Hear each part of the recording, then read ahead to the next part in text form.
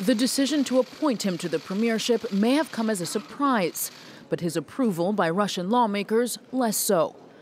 Fulfilling widespread expectations, the Russian parliament has confirmed Mikhail Mishustin as the country's new prime minister. A relatively unknown technocrat, Mishustin has presided over Russia's tax service for the past 10 years, where he was credited with modernizing the country's fiscal administration system. Widely seen as someone who could bring positive changes to the country's lagging economy, he has vowed to focus on social issues and improving living standards as president. The president tasked the government to be at the cutting edge of the country's development, to ensure economic growth and the creation of new jobs. It's the basis for efficient social policy and, of course, without the high pace of economic development, the social development of our country would languish.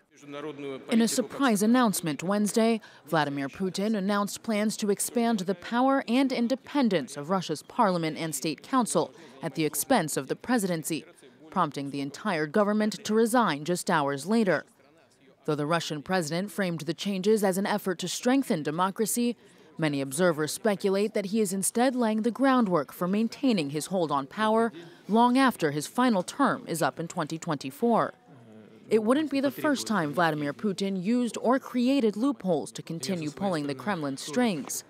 When his term limits expired in 2008, he swapped to the prime minister's seat, designating his protege Dmitry Medvedev as presidential placeholder until later returning to the presidency in 2012.